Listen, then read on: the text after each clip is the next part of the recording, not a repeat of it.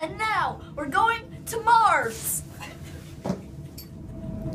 Today, we're talking about Earth's role in space. Precession is a slow change in the orientation of the Earth's axis.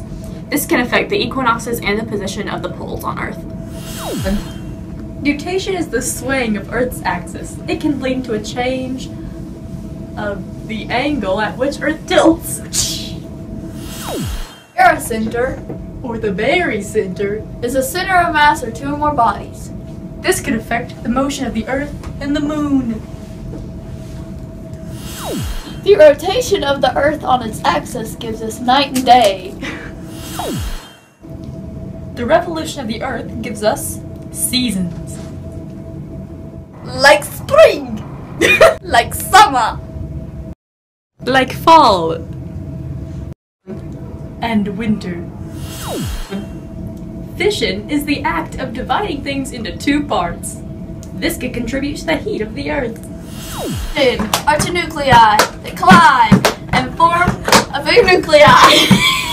1. Convection is the movement within a fluid that causes warmer material to rise and cooler material to sink. This can affect the heating of the Earth. 1. Conduction is the transfer of heat directly through a substance. This could also affect the heat of the Earth. 1. Electromagnetic radiation is the radiation given off by things such as lights, radios, and televisions. This affects our Earth through contributing to the greenhouse effect.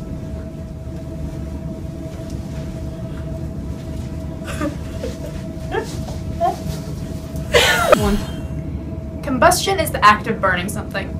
This can be harmful to the environment and the atmosphere of Earth. A neap tide is a tide just after the first or third quarters of the moon, when there is the least difference between high and low water. Spring tide is a tide just after the new or full moon, when there's the greatest difference.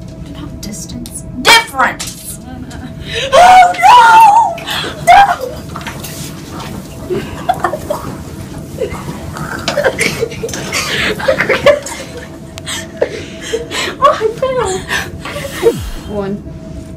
An equinox is the time or date at which the sun crosses the celestial equator. This happens twice a year, and the dates that it's closest to would be around March 20th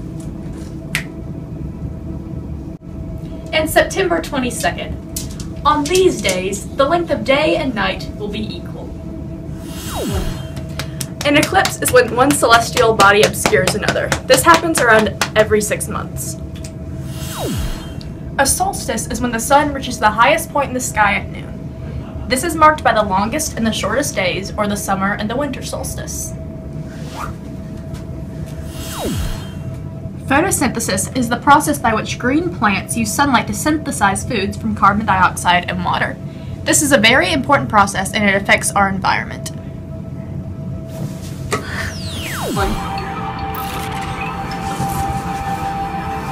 We're back from Mars!